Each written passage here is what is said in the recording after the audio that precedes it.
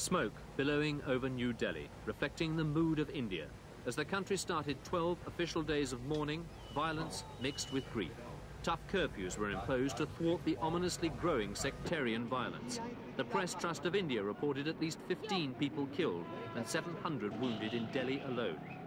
Scores of cars belonging to Sikhs were burned. Most taxi drivers in Delhi are Sikhs, proving easy targets for angered Hindus.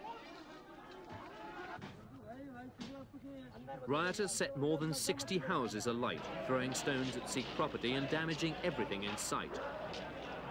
Many Sikhs left their homes and went into hiding, abandoning their belongings, which became easy targets for the looting and rioting mob. Reports from many parts of the capital said shops owned by Sikhs had been burned and the owners and their families terrorized. Heavily armed troops moved into 8 provincial Indian cities and the capital, taking command of the worst-hit areas.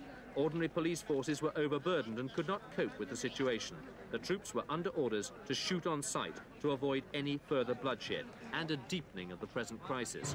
And the tough measures appear to have worked. As night fell, an eerie silence was lying over the capital.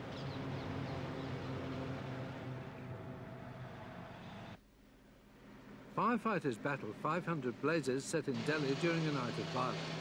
Sikh property was ransacked and destroyed. Even Hindus were not safe from the mob if they were seen helping the Sikhs. 150 people were killed, 1,000 others injured, and some 2,500 cars burnt in this backlash of anger against Mrs Gandhi's assassination. And there are fears that the worst is not yet over. Authorities are afraid the Sikhs will take their revenge on Hindus for this night of carnage. India's new Prime Minister, Rajiv Gandhi, went on national television to appeal for calm. By hundreds of millions of Indians, communal madness will destroy us. It will destroy everything India stands for. As Prime Minister of India, I cannot and will not allow this. But neither the Prime Minister's strong words nor an indefinite curfew have stopped these people from going into the streets, burying their relatives and scarcely hiding their anger. The army is out in force trying to keep what peace they can, and the city and country sliding perilously close to civil war. A Sikh temple burns on the eastern outskirts of Delhi. Cycle rickshaws have been destroyed. The whole community has been devastated by intercommunal hatred. Hindus, enraged by the murder of Mrs Gandhi, have ignored the pleas of her son, the new Prime Minister, to stop the violence. Sikhs have retaliated. Everyone has fled from the mobs. Bodies, Sikh and Hindu, lie abandoned on the streets. Sikh families have taken refuge in a nearby wood. Their homes and all their possessions have been destroyed. There are many women and children. They're afraid of a Hindu crowd gathered just a short distance away. The violence of the past 2 days reached its height in a massacre in the suburb of Trilokpuri. According to eyewitnesses, the narrow lanes were blocked by a mob of youths.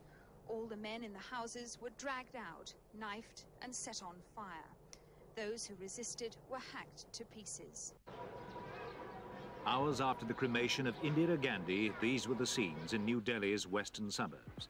Amongst a trail of debris, the barely recognizable remains of a Sikh temple. But the night of Hindu vengeance didn't stop at demolishing property. Mutilated bodies bear a grim testament to the religious hatred now dividing India. More than 1,000 Sikhs and Hindus have died like this in the few days since Indira Gandhi's assassination.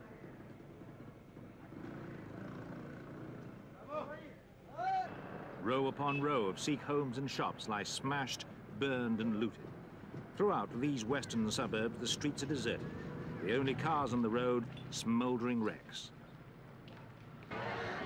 Refugees are streaming into police-run food distribution points. Many of the Sikhs have shaved their heads to avoid being identified by the Hindu mobs. Having lost everything they own, once wealthy citizens are left clamoring for charity. But just a few miles to the east, things look startlingly different. The appetite for life has returned. Things are getting back to normal.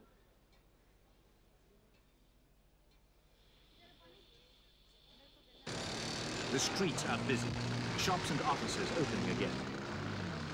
Sikh bus drivers once again ferry Hindu passengers around the capital. The Hindus seem to be losing their thirst for revenge. Some, no doubt, are still not satisfied. And the Sikh extremists are warning that Rajiv Gandhi is next on their list. For the moment, however, life goes on.